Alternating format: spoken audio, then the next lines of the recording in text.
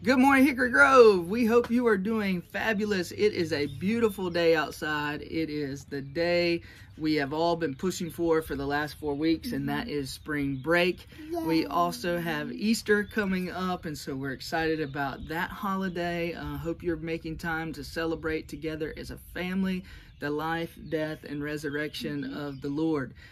We have chapel today from 12 to 1, so students, please tune in. Parents, you're welcome to tune in. The YouTube link will also be on this newsletter, so you can click actually right below this and you'll see the video for chapel. So we didn't ask that you join us. It is not a live service, so if you're not get home till later in the day, you can watch it later in the day. You can watch it 2 days from now. But we want to encourage you to tune into chapel. I asked Leah this morning, I said, Leah, what verse of scripture are we going to share with the people? And she said, Daddy, we have to share John 3:16. And I said, all right, let's do John 3:16. So she's going to read John 3:16. And then I told her, I said, we need to read John 17 too, 3:16 and 17, because that is the crux of the gospel. Here we go, right here. For God so loved the world that he gave his only Son, that whoever believes in him shall not perish but have eternal life. For God did not send his Son into the world to condemn the world, but in order that the world might be saved through him.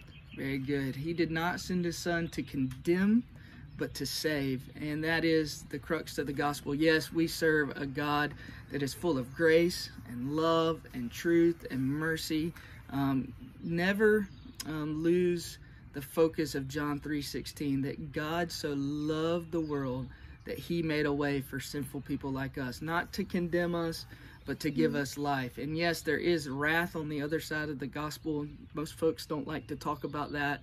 But the question I get hung up on, especially at Easter, is why would God save a sinful person like me?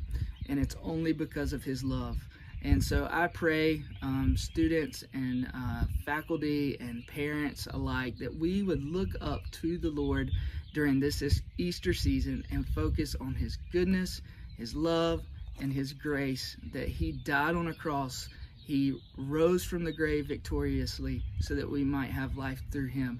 Praying for you all. Enjoy your break, and we look forward to seeing you back with us in a few short days or weeks, however long this thing is. What is this, like a whole week off of school? Man, that's awesome. So enjoy your time with your people.